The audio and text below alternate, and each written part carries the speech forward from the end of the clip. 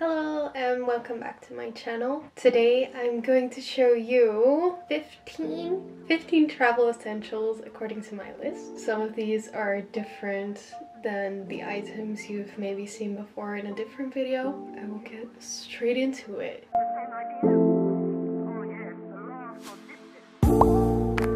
First off, we have a tripod because, you know, I'm a vlogger now. And also just for picture taking, I have this very compact tripod and camera stabilizer. So it's rechargeable, it folds open like this. And then you can put your phone in here. It has two of these clasps that'll expand so your phone fits out. You'll hear that noise. And it stabilizes this thing.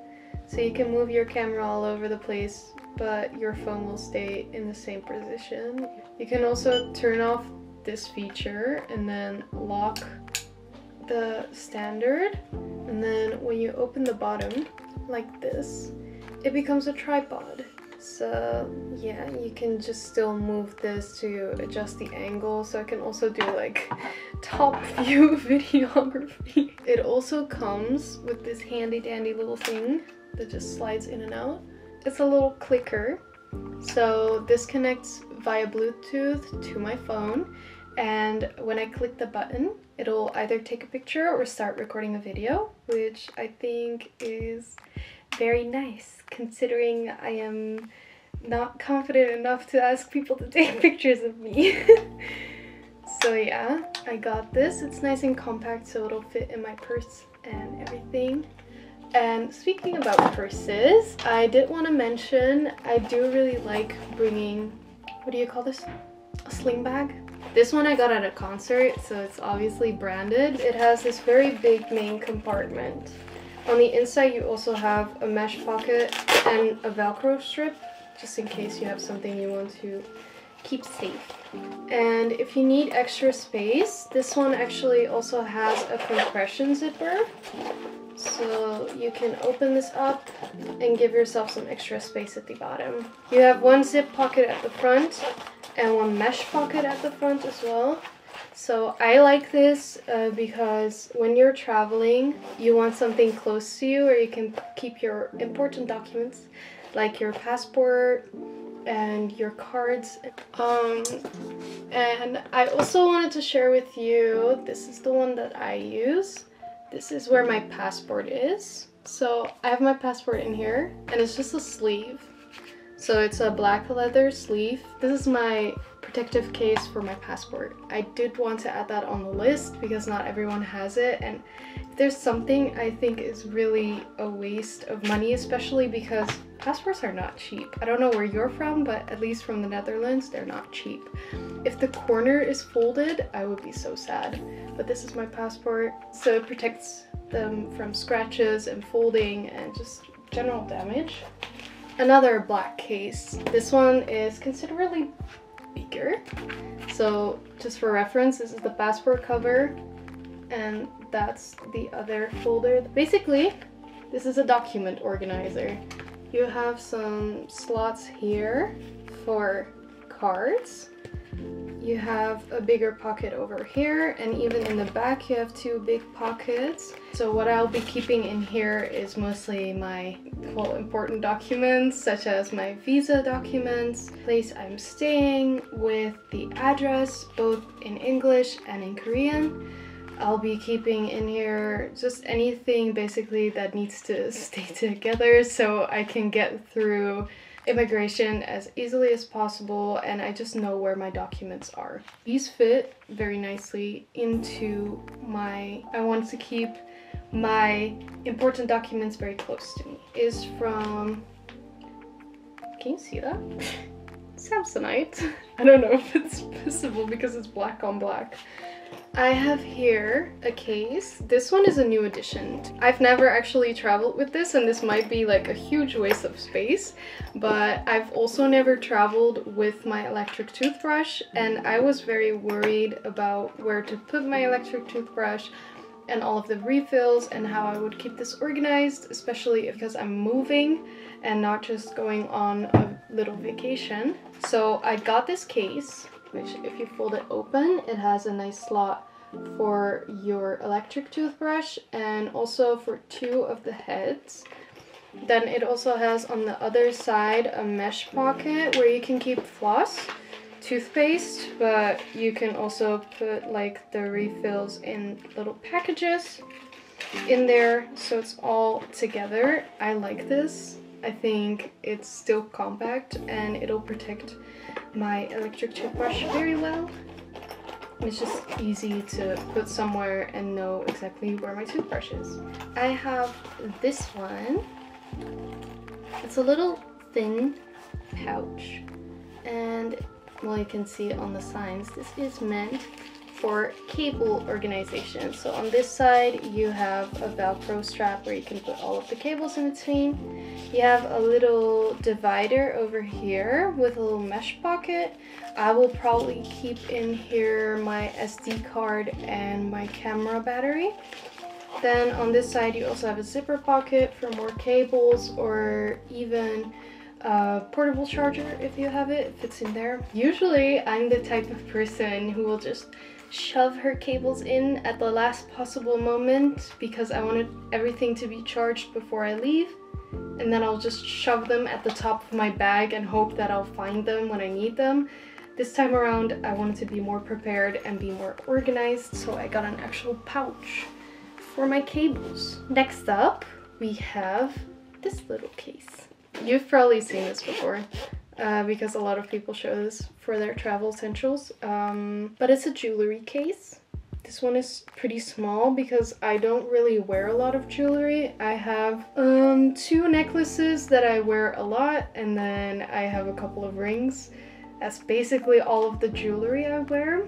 I really like this because I don't carry a lot of jewelry, but it's easier to have it in a little case than to do what I usually do, which is just wear every single item of jewelry that I'm going to bring to the airport. I know these days you don't really have to take off your jewelry anymore when you go through security, so technically that could still work. But I think now, because I'm staying for 6 months instead of a short vacation of a week, I just thought it would be easier to have it organized in a little case. Is what I have here is this little baby. It's very cute. It has all of these teddy bears. This is female only. You won't need this if you're a guy, but it's just very discreet. You can keep your pads in there. That's all it is. It's just a little pad pouch, but I know that I get very uncomfortable when I'm bringing a pad to the bathroom. So I can just grab the pouch, go to the bathroom. You know, no one will know. Maybe I'm just patching up my makeup. You don't know. Just imagine that you didn't see this video. I got it. I got it. I have my portable charger. This one is from Fresh and Rebel. I don't actually know how much capacity this one does have, but I would recommend this not even as a travel essential, but as a life essential.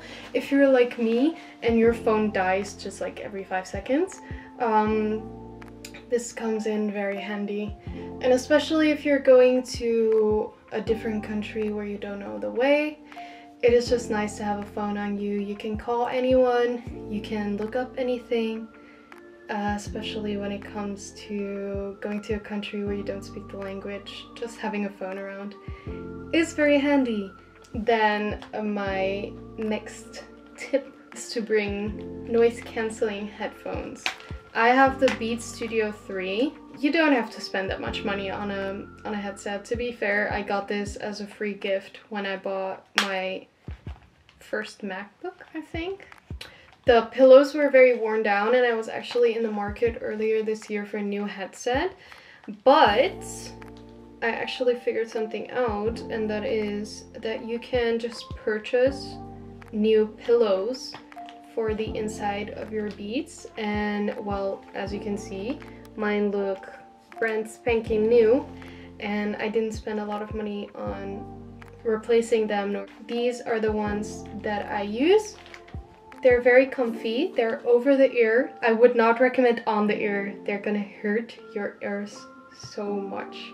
You know, especially on long flights. I'm gonna be on the plane for about 10 to 11 hours. I'm someone who's pretty sensitive to sound, so I just wanted to have a headset that would just cancel out all of the noise.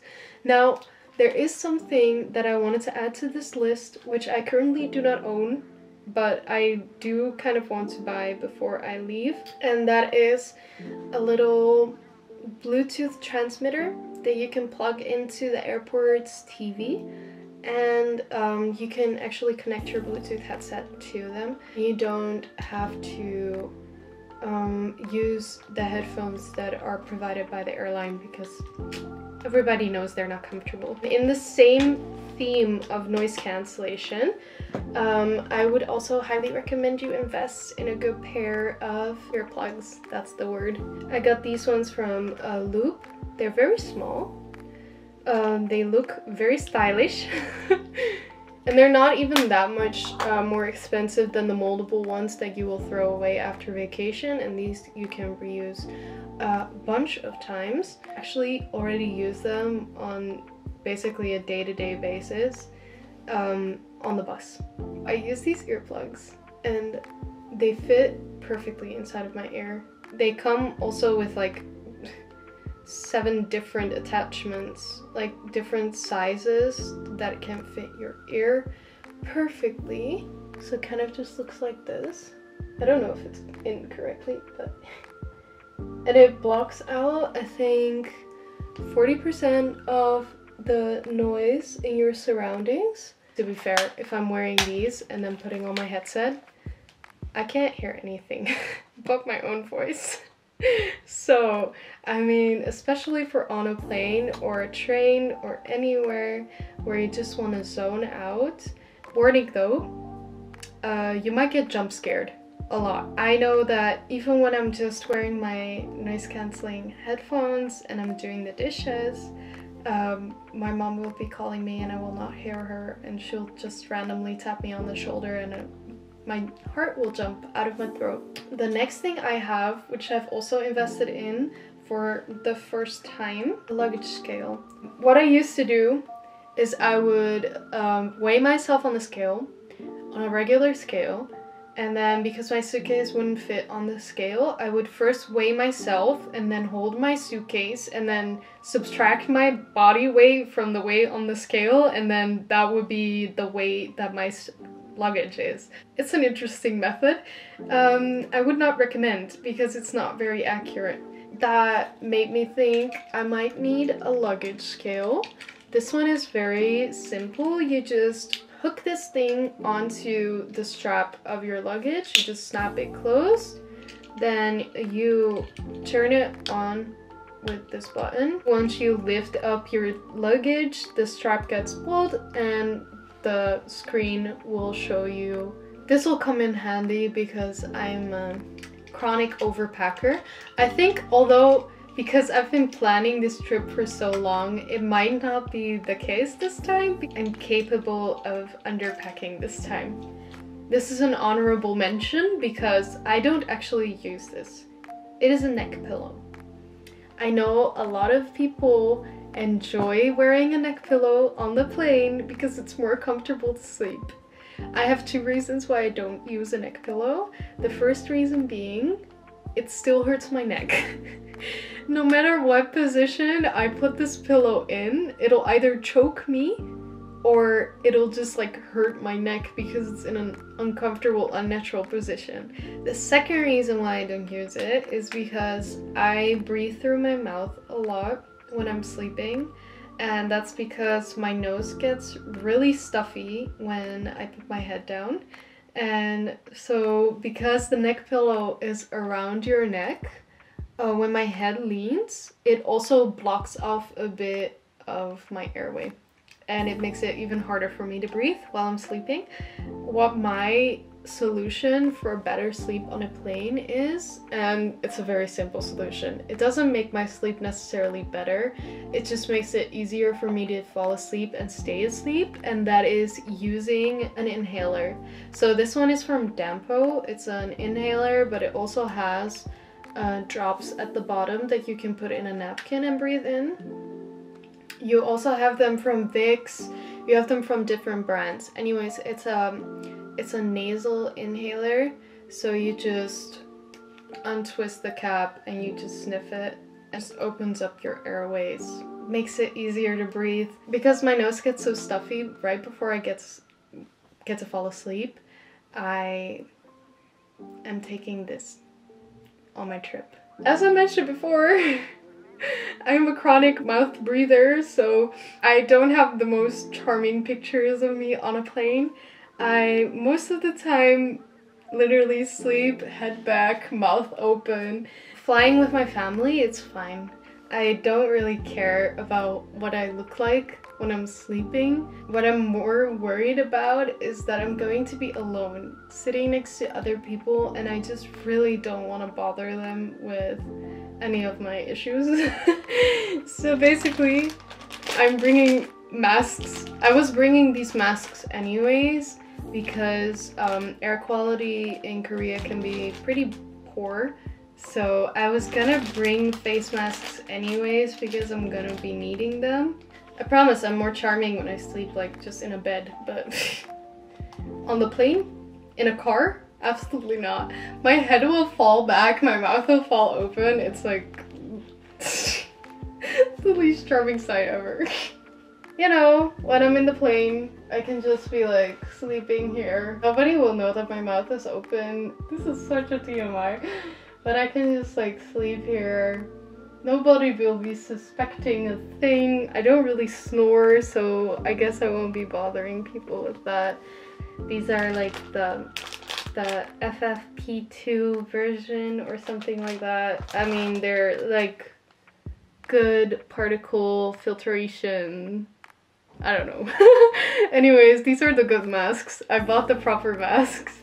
I also have another suggestion that I currently do not have, but I am thinking of investing in, and that is an AirTag or any tracker of that kind.